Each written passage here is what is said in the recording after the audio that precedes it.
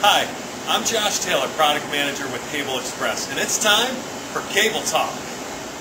Today, we're going to talk about the uses and measuring techniques for our copper trunking products. To best illustrate this, we're going to help our lab engineer, Brittany. Well, JT, what I'm trying to do today is test out some VLAN. So I have to go from this 24-port switch over to the central patching point, and I guess I'm looking for an easy way to do it. Well, that's perfect. Our copper trunks are going to work great. I've already taken some time to pre-order you some stuff.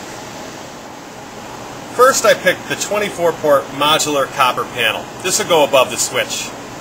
For the central patching location, I picked the 72-port 2U panel. That'll allow for future growth expansion. And here are our pre-measured copper trunks.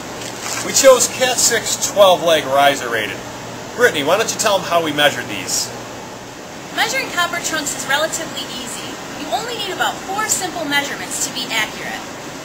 The first measurement I took was from the switch to the bottom of the cabinet. The second measurement I took was underneath the floor, from the switch cabinet over to the central patching location. The third measurement that I had to take was from the floor all the way up to the central patch location. But Brittany, you said there was 4 measurements. What about the last one? That's right, JT. Don't forget to add 10% for bend radius and extra cable management. Pulling the cable's easy. No snags because of this braided mesh. Compared to 110 punch downs, these pre-terminated copper trunks are a snap to install. Take a look.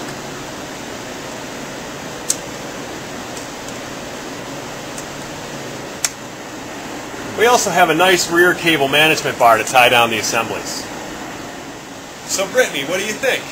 Well, I'm now ready to test my VLANs, and in no time at all, thanks to the installation of copper trunks. It really cut down on my install time. Thanks for watching. I hope you learned something. For more information, visit us on cableexpress.com.